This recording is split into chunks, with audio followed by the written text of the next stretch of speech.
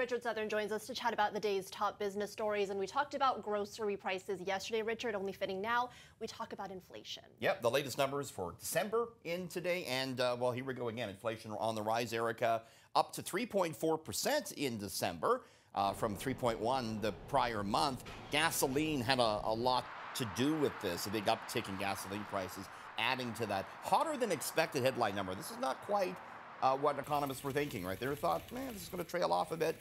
Not the case. You mentioned grocery prices. They were up another 4.7% year on year in December, with meat and vegetable prices continuing to accelerate. Rent prices should add nationally up 7.7% year on year. Bank of Canada is going to make an interest rate decision next week.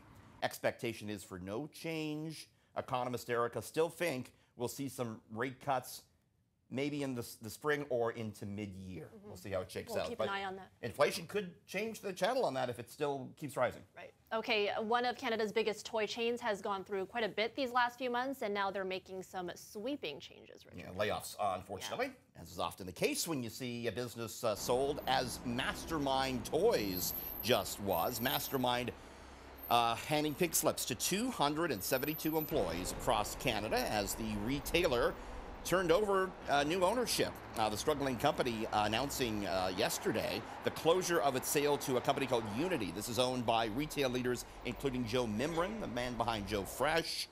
619 other Mastermind employees have been given new employment offers. Mastermind filed for creditor protection in November, citing increased competition and disruptions because of the COVID-19 pandemic, Eric.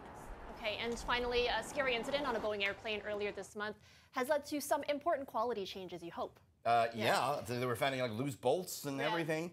So Boeing, I mean, they're struggling to tackle this big PR issue and big legitimate safety issue. They're saying today that they're going to put forward more quality inspectors for the 737 MAX 9. We're looking at the plane in question there. This was a Alaska Airlines flight earlier this month where this door plug blew off. Luckily, it was able to land safely. The plane maker says it will deploy a team as well to Spirit Aerosystems, which is the third-party company that makes and installs these door plugs.